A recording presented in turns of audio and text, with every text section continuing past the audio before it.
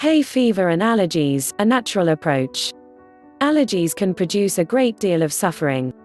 In America alone, around 28 million people suffer from hay fever, and that does not include all the individuals who are allergic to pet dander, dust, foods, and bee stings. Allergies are the result of an immune response gone overboard. Substances like dust, pollen, dust mites, and so forth are not harmful like pathogens. But in the allergic individual, these substances produce an extreme immune response. From debilitating to a mere annoyance, allergy symptoms are no fun. Thankfully, there is a place for natural remedies in allergy management. Here are some natural approaches that may help reduce allergy symptoms. Note, the natural remedies discussed below are not intended to be used to treat or prevent anaphylaxis, a deadly form of allergic response that is a medical emergency. 1. Ginkgo. Have you heard of ginkgo for memory? Interestingly, ginkgo contains some substances that inhibit a chemical produced by the body during an allergic response, platelet activating factor, or PAF. When your body produces PAF in response to an allergen, the PAF sets off a chain of events that lead to allergic symptoms and inflammation.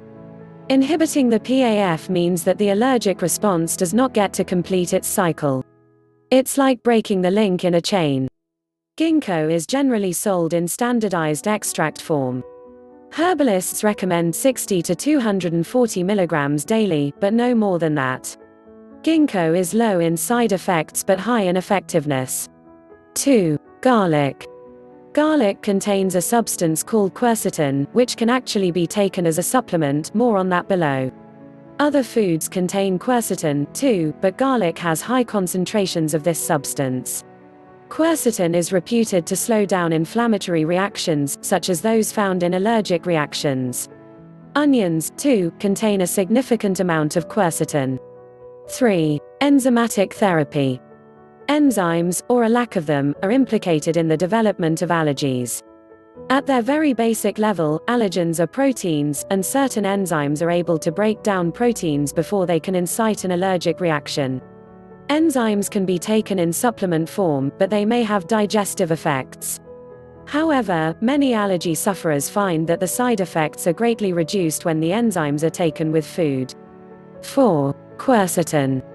Quercetin supplements are often suggested as a treatment for allergies. As noted above, certain foods contain quercetin, too. This is another argument for a healthy diet, because the foods that contain the most quercetin are those foods that are some of the healthiest: garlic, onions, apples, red wine, in moderation, and citrus fruits, to name a few.